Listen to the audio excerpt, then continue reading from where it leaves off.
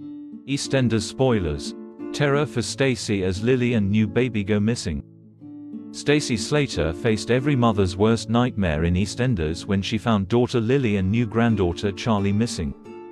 After arriving back at the hospital where Lily was recovering, having just given birth, Stacy was horrified to find an empty room, with no sign of Lily or her baby anywhere. When Jack Branning entered, he was equally as shocked to see them gone, having only left the room to briefly speak with the midwife. Viewers soon learnt exactly where Lily was, as she wandered down the hospital corridor pushing Charlie in her crib.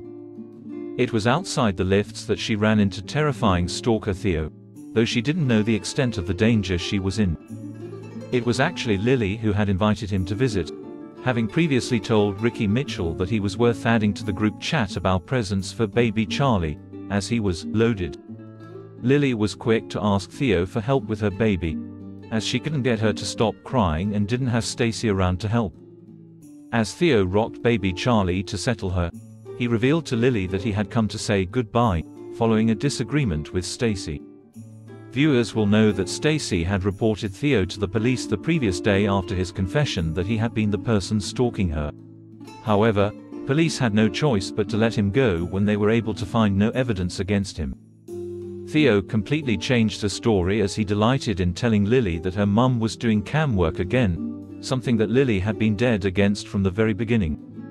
Thankfully, it was then that Stacy caught up with her, taking back Charlie and demanding that Lily get away from Theo.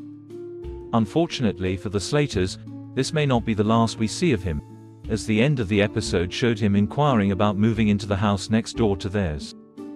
Is Stacy's torment set to continue?